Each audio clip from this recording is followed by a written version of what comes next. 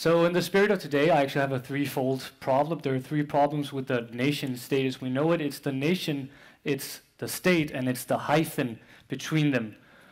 Just to give you some very quick theory that is well established, a state, normally taken as a political entity, it's a political organization in a given territory. It has sovereignty, it does not share power. It has power over what happens in its territory. A nation is a given people's understanding as a community. We normally say it's just a people, you know? Nationalism is a political ideology or a political rhetoric that specifies that these two should be congruent, they should be the same. One state, one nation, one state.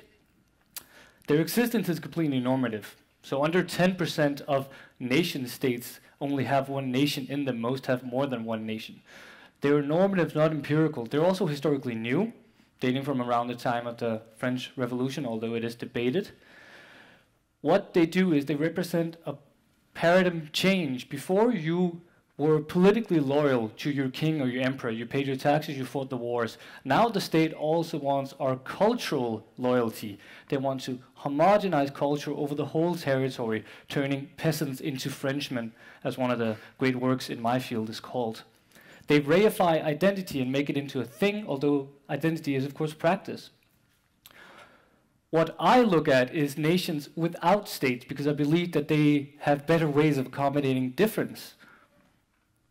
I look at Scotland and Catalonia and do ethnographic studies of national identity in these areas, and I say that the very idea of the nation state is actually a barrier to us living together as humans.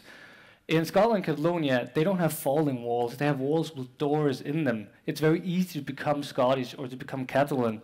They have an intercultural ideology where you have a host culture. They don't say they don't have a host culture, but this culture evolves with the influx of migrants to become something new. That's the whole idea. They also have a belonging that derives from territory. So where you live is where you belong. Where you work, where you have your life project is also where you're home. So despite many predictions in the last 20 years, the nation state is completely well and alive. But I say we must kill it. We must move power up. We must move power down. We must become global. We must share sovereignty in supranational organizations and in smaller regions. We need to have a territorial conception of belonging where everybody who lives somewhere belongs there and is seen to belong there.